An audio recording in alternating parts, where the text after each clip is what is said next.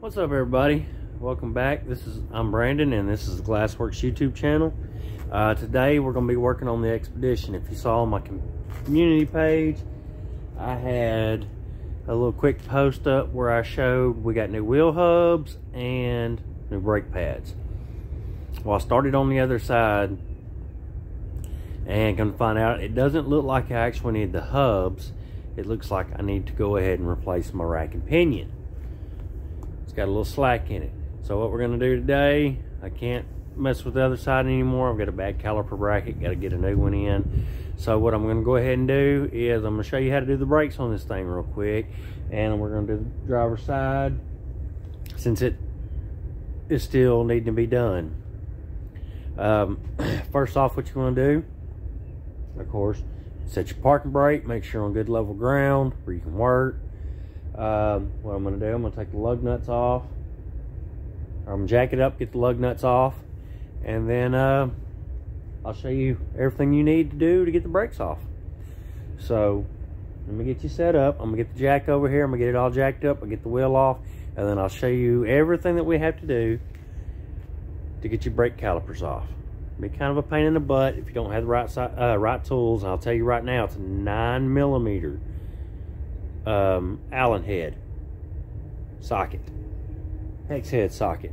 So take them off, and then of course you want to have you some C-clamps or a good bar, to compress the pistons on your caliper. It's a dual piston caliper on these. So like I said, let me get it set up and I'll show you step by step what we got to do. So give me just 1 minute and I'll be right back. All right, now that you got your wheel off, you've got it jacked up, you got it secured, you're gonna get your 19mm hex head, and right here there's a plastic cap, and down here on the bottom there's a plastic cap. You'll pop them caps off,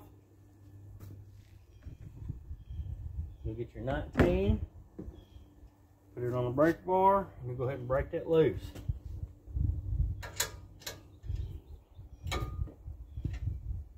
And then you can hit it with a ratchet.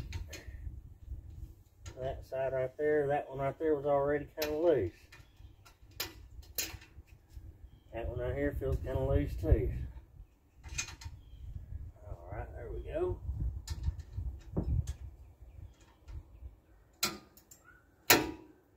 Didn't take much to break it loose.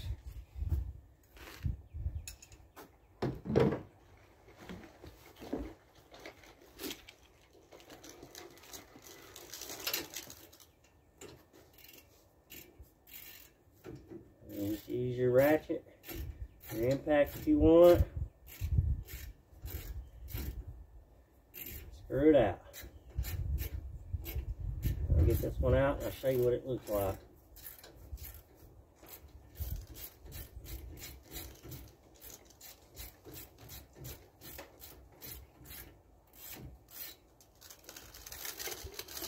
Of course, you want to make sure when you're using if you have to use a breaker bar, you be careful because you have the bleeder screw for your brakes right there, and you don't want to break that fitting off,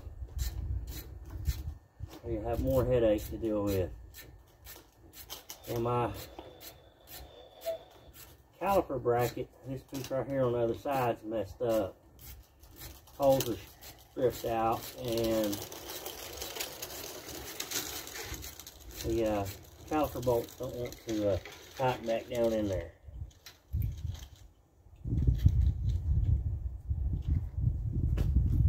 And that's what it looks like right there. That's all it is. And then it's got that Allen head in the top. It's a 9mm. Now they said for the rear brakes is a 7mm. I'm not going to worry about the rear right now.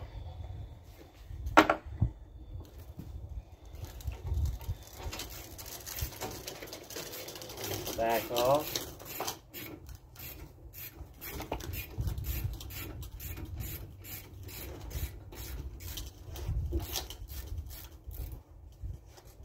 Don't have any slack on this side. It's slack in my power steering rack on the passenger side that's giving me the wobbling. So that's something I'm gonna have to fix.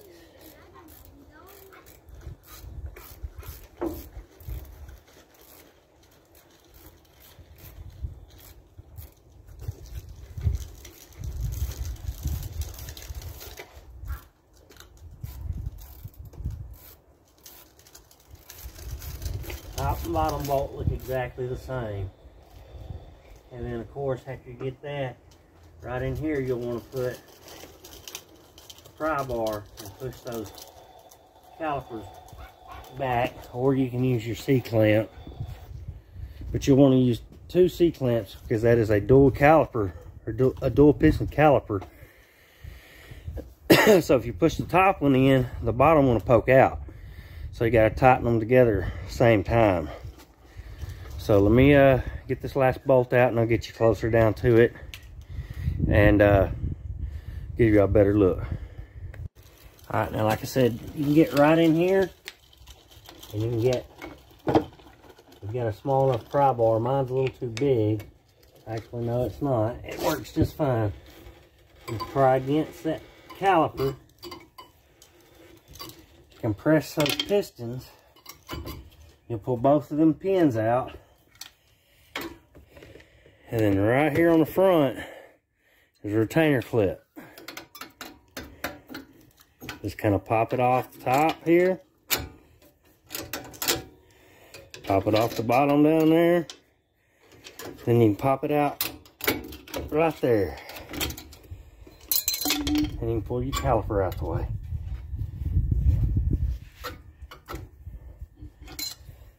Which mine's kind of stuck.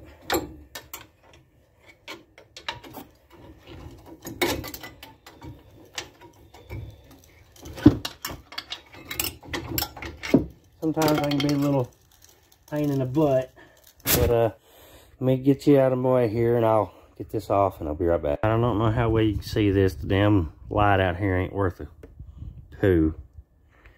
But you can see the thickness between the old one and the new one. Now, I'll get back around here and I'll show you how to put the new ones on. Give me just a second. All right, I've got the pistons here compressed.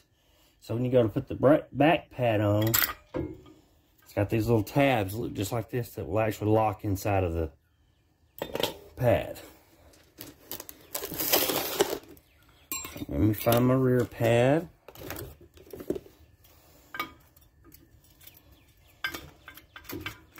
Now these might be kind of stiff to get in. You may have to squeeze them down a little bit to get them in because, well, they're new, and of course they gotta be a pain in the rear sometimes.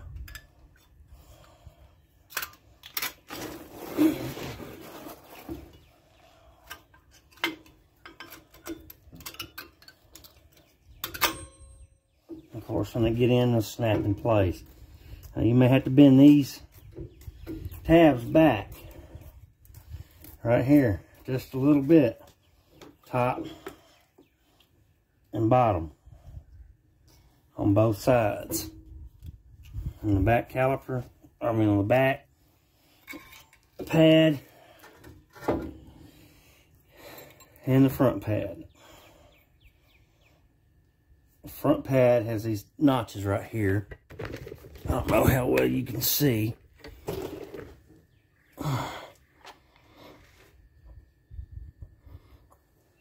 Right there is where these pads will sit. Just like this. So you'll want to get these tabs back to where that pad can sit flush against the rotor there. Bring it back a little bit more top and a little bit more back on the bottom. There you go. And then, of course, you don't ever want to let your rotor hang or your caliper hang. I'll do the top, the bottom, and then you just stick your pins back in on top. Get everything lined back up. Then you get your bottom pin back in. and then we will set the front clamp back on.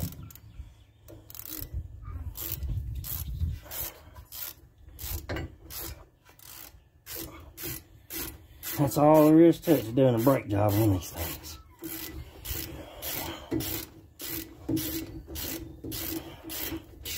And of course, you'll make sure after you tighten them up, you'll go back, torque them down. Put your breaker bar on, get some tightness on them, whatever you want to do. I don't know what the torque specs are, but it's something that you could easily look up as well. You know, good and tight. You see, that's the slack I was talking about that's in my steering rack. I originally thought that was my hubs.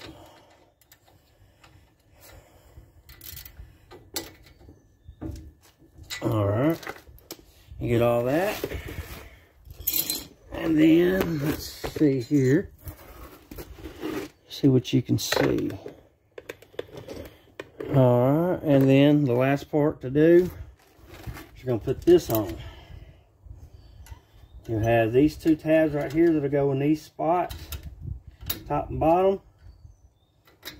You'll have that ear that folds back, and then that ear right there that folds back.